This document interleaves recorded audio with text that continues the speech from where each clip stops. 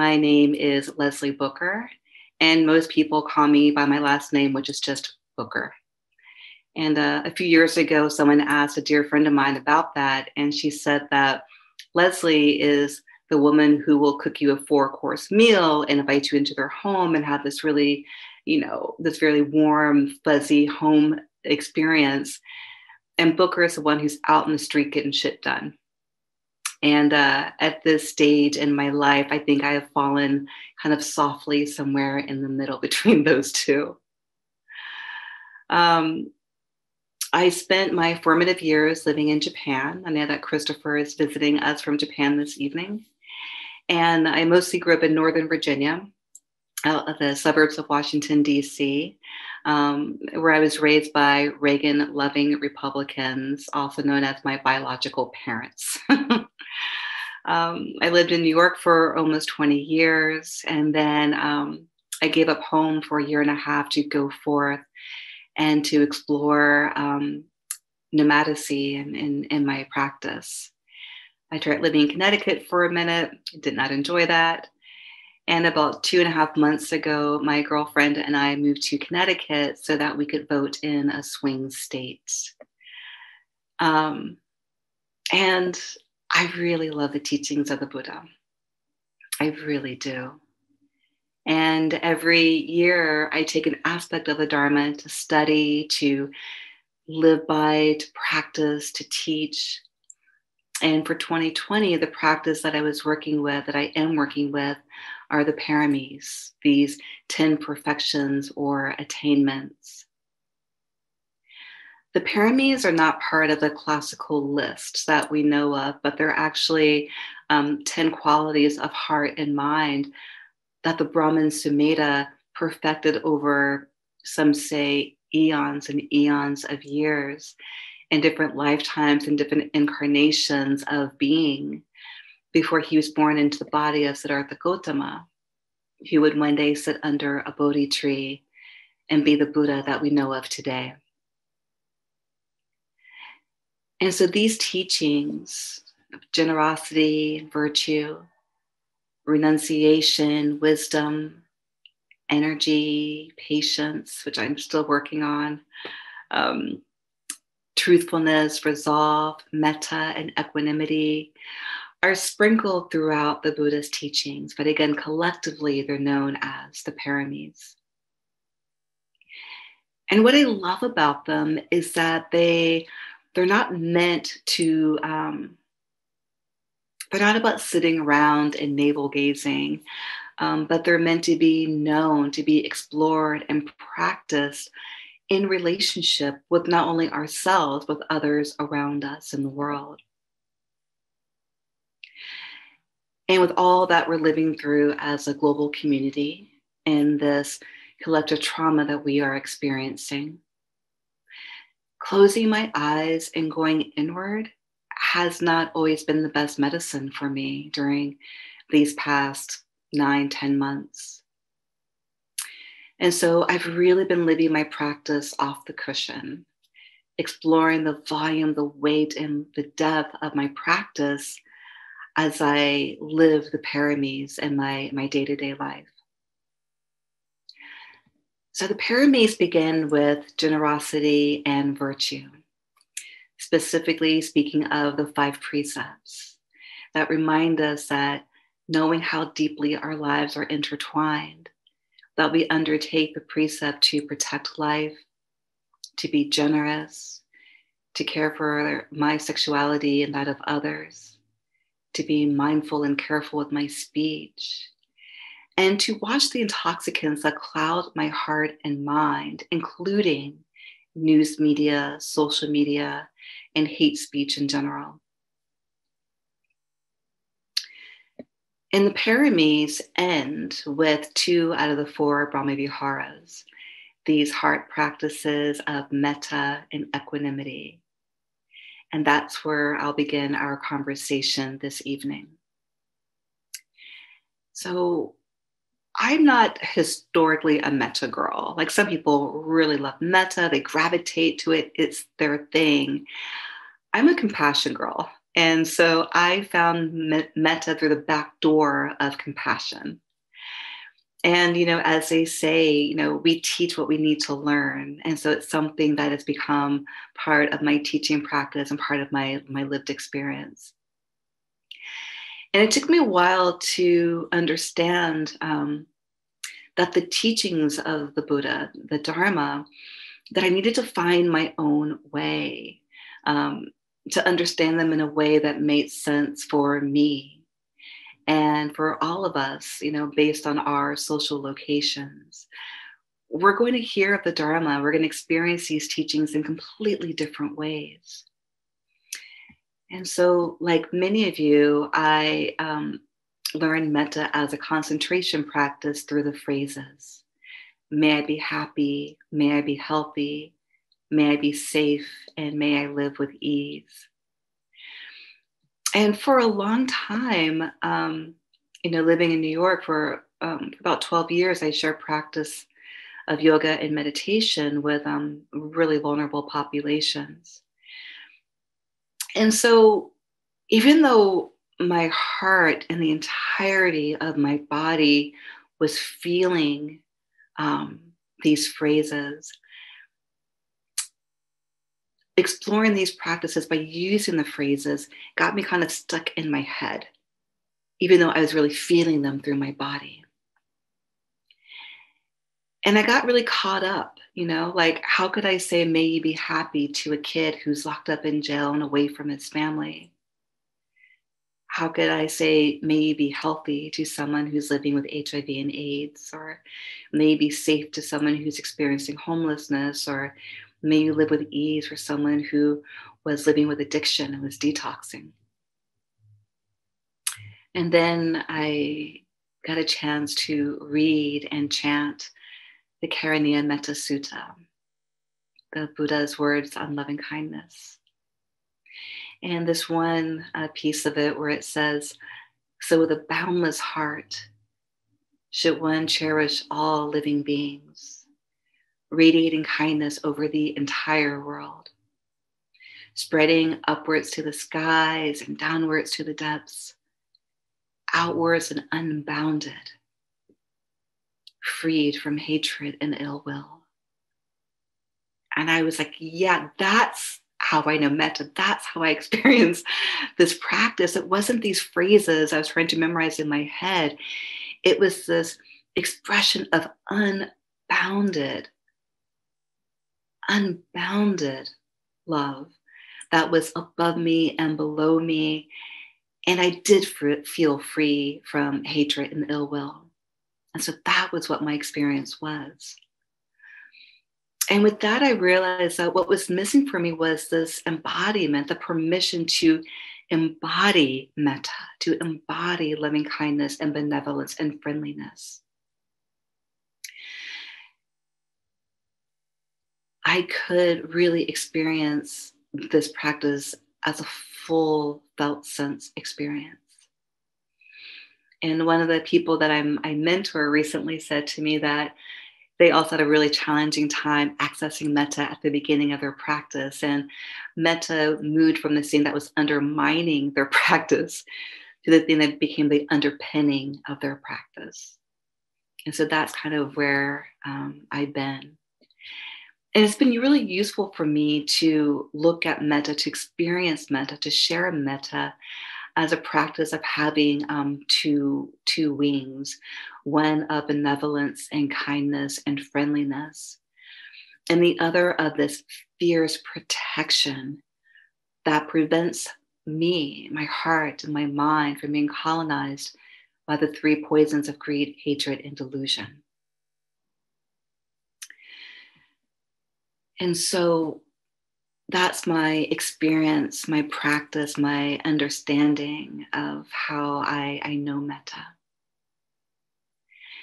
And when something's really, really important in the Buddha's teachings, he tends to repeat it over and over and over again. And so this brings us to equanimity. So equanimity is this other quality of heart and mind. And it makes an appearance in the 4 heart practices of the Brahma Viharas. It shows up in the 7 factors of awakening, the 5 powers of spiritual faculties, and in the paramis. And so equanimity is known to be a balancing factor in each of these groupings, balancing out faith and wisdom and energy and truthfulness and patience. It protects the heart from going into envy, and it prevents the excitement of joy, of mudita, from becoming agitated. It protects compassion from moving into what some people call compassion fatigue, which is actually just pity. I really look at equanimity as being love and really clear boundaries and tenderness without attachment. And so equanimity is a practice of salvation. When I first met Philip Moffitt, who's been my mentor for many years, he would always say in his teachings, he would always say, now this breath is like this. And this breath is like this. And this breath is just like this. And I was always like, it's like, what, Philip? Finish your sentence. Like, I didn't understand what he was saying. It's like, what? But he was speaking of being still and just noticing what is arising in that moment without grasping or clinging or wanting things to be any different what they are, to just be with this breath. And, I thought about another early instruction that I got, in my practice, and one that I hold really dearly, and that's just to allow the Dharma to wash over you. So to not go bulldozing in, trying to really understand it. I learned early on that, and what I was taught early on, is that what is meant to be known for me in that moment will eventually reveal itself when it is time for it to be revealed. And that revealing is not possible in a body that is grasping and clinging and leading with my head. This wisdom emerges from a body that is rested and receptive and still. And that's really hard because we live in a culture that asks us to respond to every single emotion by either clicking a button or taking this pill or listening to this app. And equanimity is inviting us into stillness. It is asking us to be still. There's this expression, tatra majatata, and it means to stand in the middle. To stand in the middle, so standing in the middle of the 10,000 joys and the 10,000 sorrows. Standing in the middle of heartbreak and heart opening. Standing in the middle of this deep suffering and this extraordinary liberation that is possible through our practice. And so Thich Nhat Hanh says that life is both dreadful and wonderful. To practice meditation is to be in touch with both aspects. And so I really love that. That's understanding that life is dreadful, and it's wonderful and it's miraculous. So how do we stand in the middle with all that is arising around us, all that is coming at us, all that is challenging us? So equanimity is a practice of a fierce heart. it allows us to go directly into the fire to see what's present, what needs to be tended to.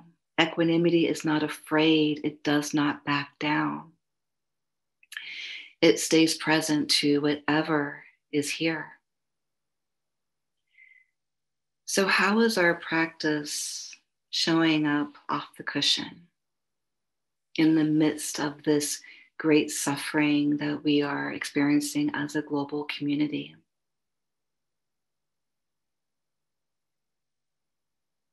Are we going so internal in our practice that we're actually bypassing over what the felt sense of our body is asking us to pay attention to?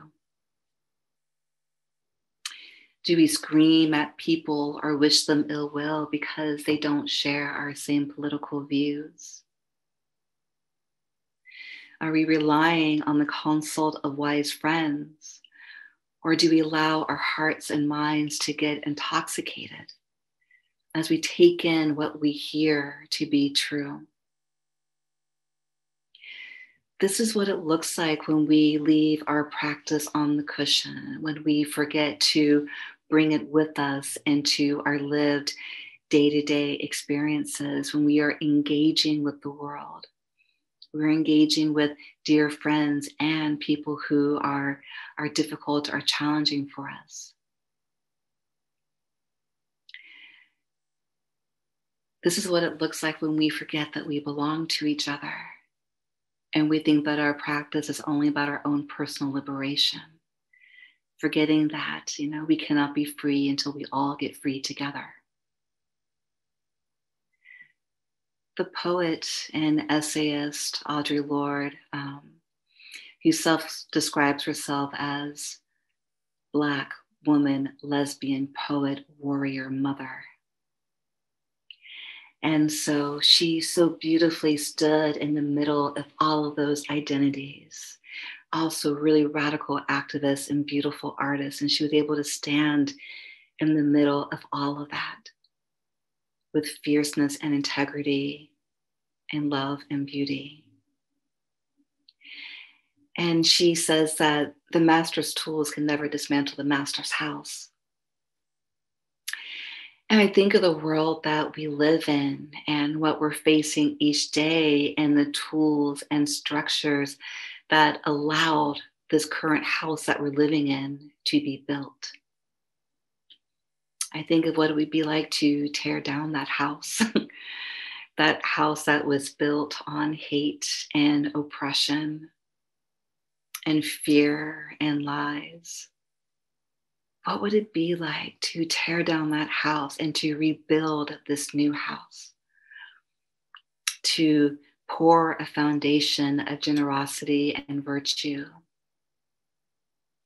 To have these bricks made of metta that are both welcoming and friendly, but also are these fierce protectors. To have this roof made of equanimity. And so whatever hits this roof, whether it's winds or rains or snow or hail or bright sunlight, that this roof of equanimity protects all that's inside, which is truthfulness and patience and joy that gets to dance all throughout this house.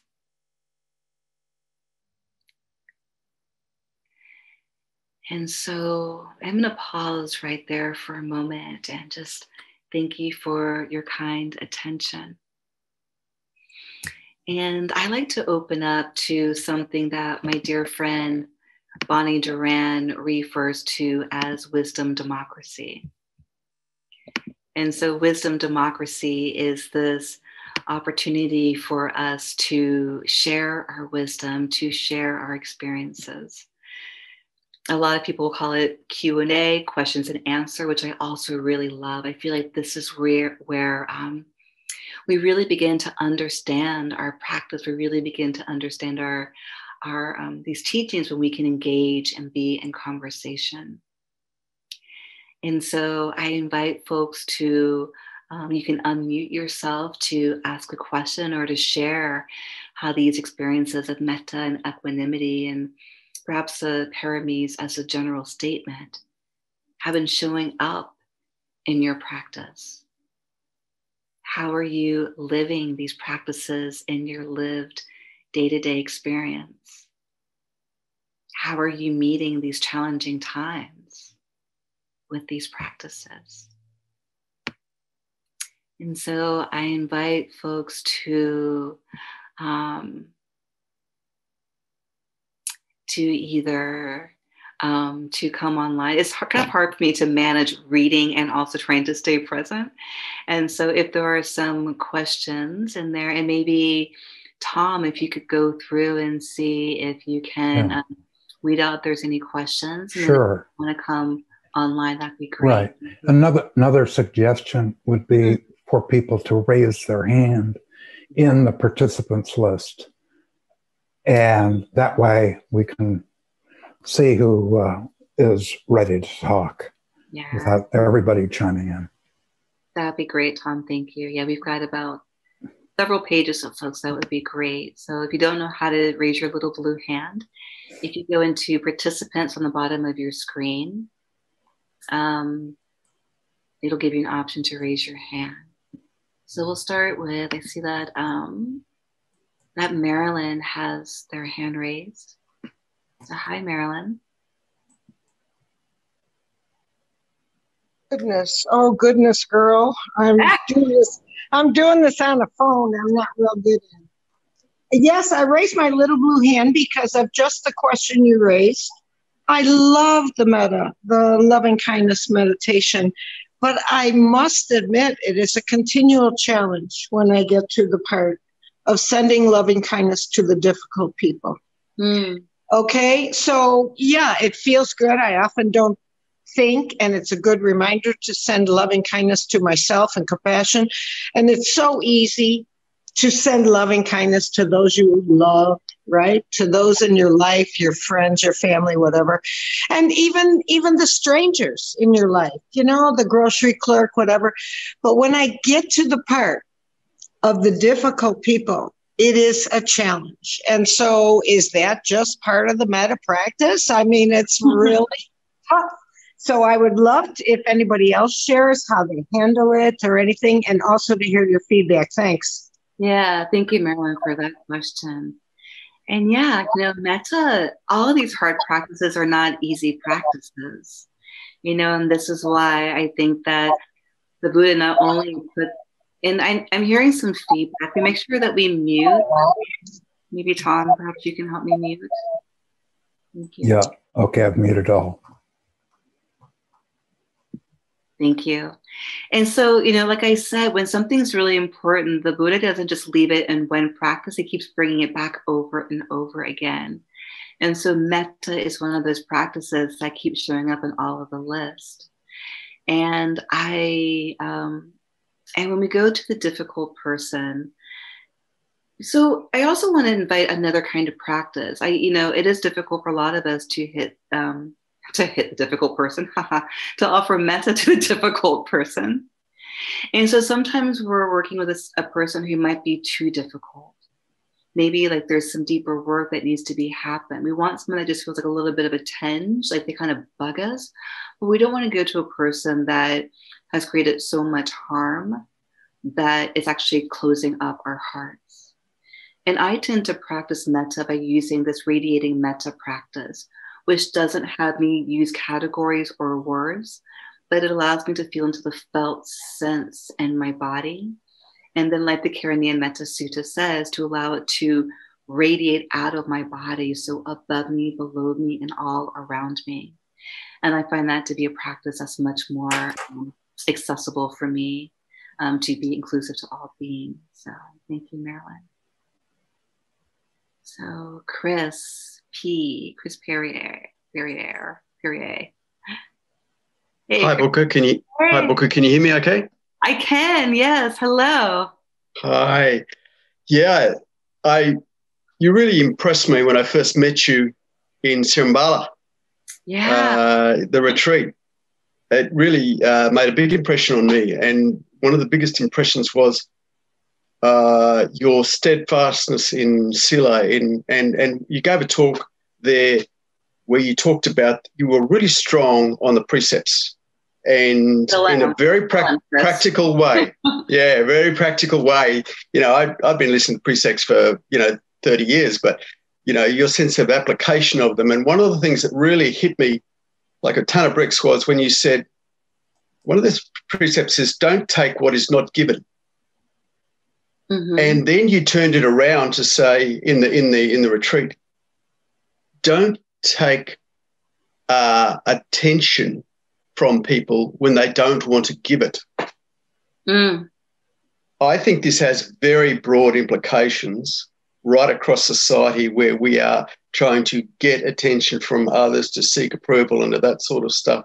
I wonder if you could speak a bit more about that idea of maintaining the precept of not stealing. Well, basically, it's the precept of not stealing.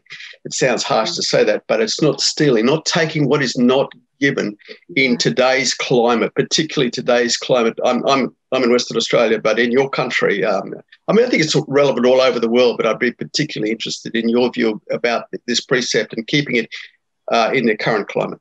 Yeah, thank you for that, Chris. It's good to see you again. And, and since that time, I'm constantly growing and learning. And again, like I mentioned, I'm finding practices and languaging that really resonates with me. Mm-hmm. And so I've actually, I've been using these other forms of precepts that speak about, they're not in the negative, but actually in the positive.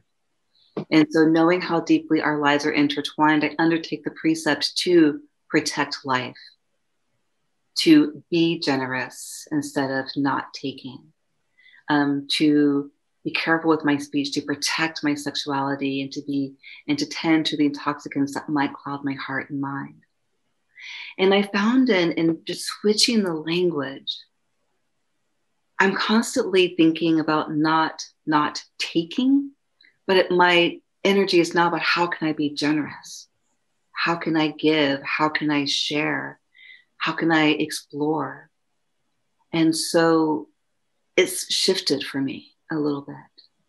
And I'm really curious with changing the language when we're thinking more about being generous as opposed to not stealing.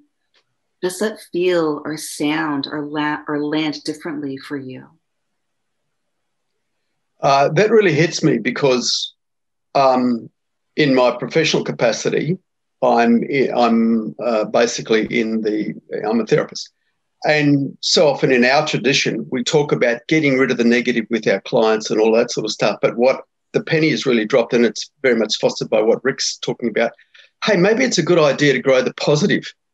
And what I've found for myself personally is as I grow the positive, and in this case, moving, I suppose, from your analogy of not stealing to actually being generous, then the desire to take seems to be less. I'm less attention seeking as I develop my generosity. So that's my personal experience of it. And professionally, the feedback I get is, it works. Grow the positive and the negative falls back in its intensity. So that's a very interesting take. Thank you. Yeah. Thank you, Chris. Thank you for that question. It's great to see you. Thank you. How about Manohar? And Tom, if there's anything coming up in the chat, you can also hop in and let me know. Thank you. Okay. So Manohar, and forgive me if I'm mispronouncing your name.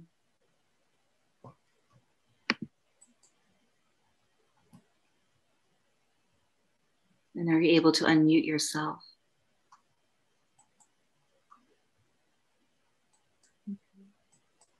So we'll pause and we'll go on to, are you there? Or we'll go on to Rick. Manohar, can you hear? Yeah, I see they're in darkness now. So perhaps we can move on to Rick and then we can swing back through. Right. So Rick Kruger. Hi, Booker. Hey, how are you? I'm doing amazingly well after your meditation and your talk. I just want to express my deepest appreciation it's just so powerful. Just, I guess, sitting here with you in this community. And it's like that for me on a kind of weekly Wednesday night basis. One of the reasons I enjoy coming here. But it's really hard to take this experience that I have on a weekly basis out into life. And I think that's basically what you're talking about. Mm-hmm. And for me, I'm not a particularly empathetic person. I know that about myself. And I'm just wondering, what can I do on a kind of daily basis? I mean, I understand the power of intention. And I think that's probably a lot of it. I need to intend to be curious. Mm-hmm. And I mean, it's this whole business of generosity in a way. And it really kind of comes back to generosity, basically, because if I'm not being generous, then I'm basically being self-centered and selfish. And, where's the empathy in that? Yeah. It's that I'm not interested in what you're feeling. I'm interested in what I can get, out of this relationship, out of this moment. So it's not as bad as I'm describing it. Sometimes it is, but not generally. I guess what I'm asking is, what do you recommend to, I guess, develop a greater sense of empathy? Yeah. Thank you. And thank you for being so transparent and honest about where you are. And, in this practice, the way that a lot of these practices are taught in Western convert Buddhism is that it's all about like personal liberation. And we come here on whatever night that, you go to your local Sangha, and it's really about this navel gazing. Let me sit and practice and do my own thing, and I'm going to get free and forget about the rest of you. And that is not what the Buddha intentioned in these practices. Most of the teachings are about how we are in relationship with others, how we are responding to each other, how we are caring for each other, what we can do to protect each other and to be generous. And so one thing that I recommend is to take one aspect of the teaching. So when you're saying, how can I be, how can I be less apathetic? How can I go in the world and feel everything? We move at the speed of trust. We move at the speed of trust. And well, what do you mean by moving at the speed? Moving at the speed of trust means that for whatever is blocking our heart from feeling a connection to other people, that didn't just show up yesterday. There's been something that has been like kind of, and it's been probably a protector of us. That's not about, throwing out the baby with the bathwater. There's something that's been protecting our hearts. And it's protecting our hearts. It almost sounds, are you speaking to me? You're speaking in just general terms. It almost sounds like I'm speaking to everyone, not just to you in general. Okay. And so when we're not able to feel compassion or empathy to other people, there's a block there. And for a lot of us, we put a block there to protect something. And so as long as it took to get there, it's going to take a little bit of time to begin to like peel back those layers. And so what I do every year is I pick one aspect of the Buddhist teachings, and I stick with that. And sometimes it's a whole list, but sometimes it's just one aspect of the list. And so maybe it's, let me just be patient with myself. Like, I'm not feeling, specific, very like, compassionate to other people, very empathetic to other people, but can I just be patient? Can I just be patient with that? And that can just be your practice, Yeah. It doesn't have to be a big overhaul, but just one little thing, and it will, and because the Dharma kind of does this and swirls around, you'll see how focusing on one aspect can begin to open up to all different kinds of aspects. Yeah. All right. Thank you. You're so welcome. Yeah. And so someone had to, and the person who we couldn't see had asked that their question be read. Do you see? Yeah, I have it. Okay. That was Manahar. And his question was, how do you cope with your vulnerabilities when you feel anxious or depressed, even if it's infrequent and seldom only?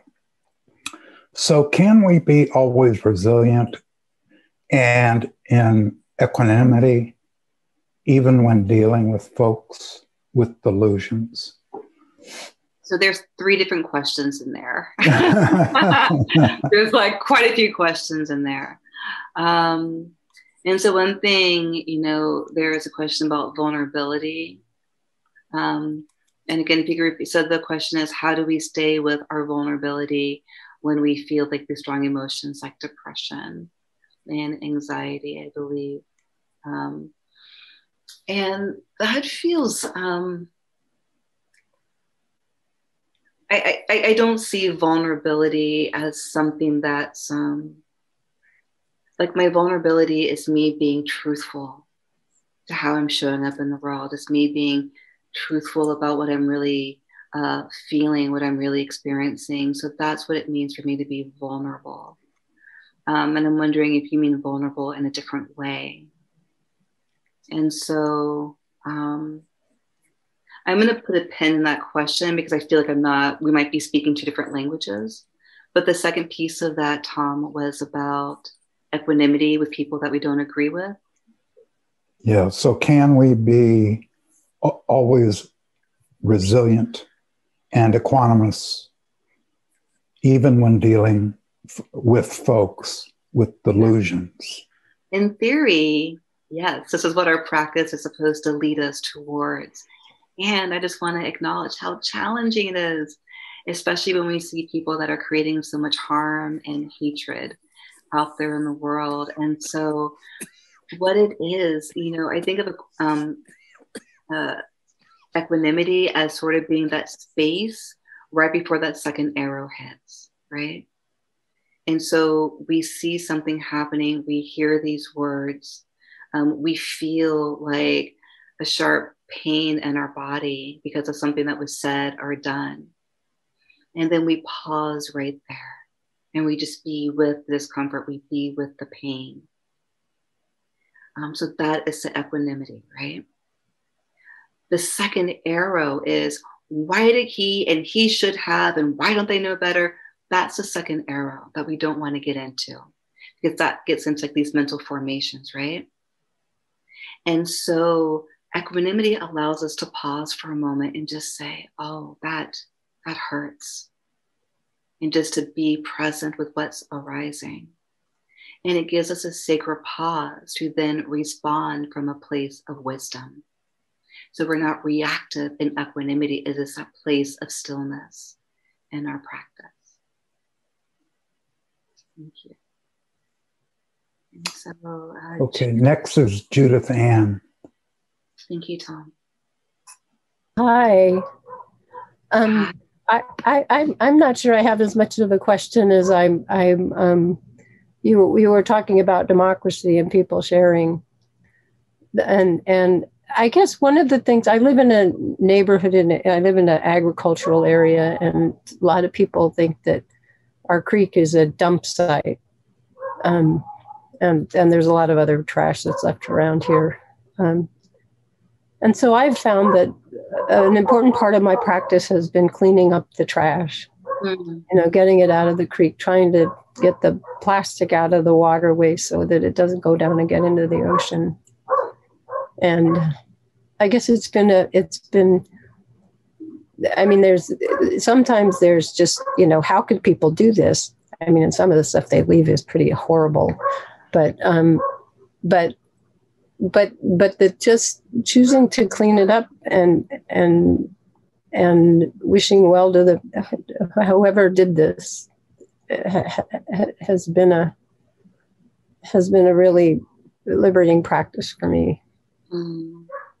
So I just wanted to share that. Yeah, and I appreciate you doing your part in supporting and protecting this earth, and that's just the first precept. So thank you, Judith. I think we have time for maybe one more question. Okay, that would be from Jack. Jack, if you could yeah. Yes, I did. Hi. Hi, Jack. One of the teachings that really resonated was standing in the middle. Mm. And I also was aware of how, as powerful as that is, how far I am from that. So my question is, what can I do? What practice is there to help me be able to, or anybody be able to stand in the middle when all this is going on? Yeah. Thank you for that question. You know, in my personal experience, I find that when my practice is quiet and alone and on my cushion, it's not really alive for me the way that it is when I'm out and engaging in the world.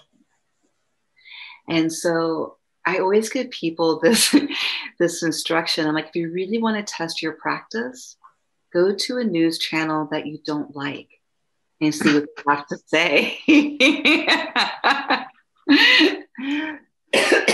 My girlfriend, who does not have a practice, this is what we do. And I think I have a really strong practice. I think that, like, my ethics and, and I sit down and I watch Fox News and it all goes out the window. And so it's my practice. I put myself in the fire and I see what I'm made of, and I see what I'm made of.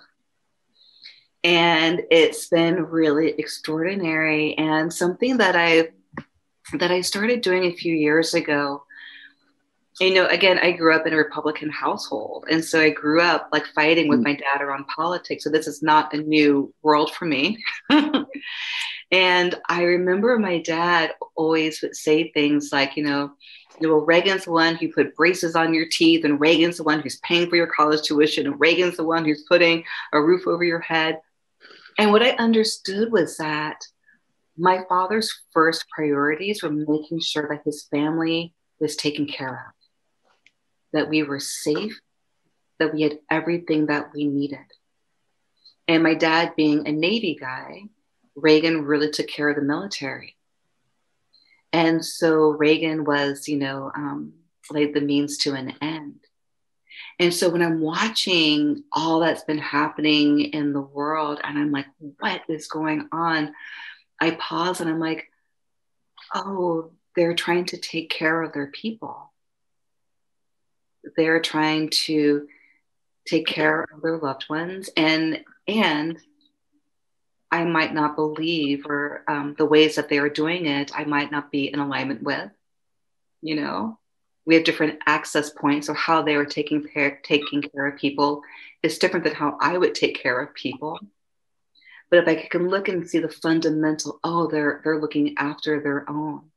They're protecting their own. They want to make sure that their privilege and their access and their positionality is preserved. And we all do that to a certain extent. How do I keep, my position, And so I take away all the rhetoric and all like the noise and all like the just, I'm just gonna call it the noise, and I'm like, what's underneath that? What's underneath that? And it allows me to come a little bit closer towards compassion.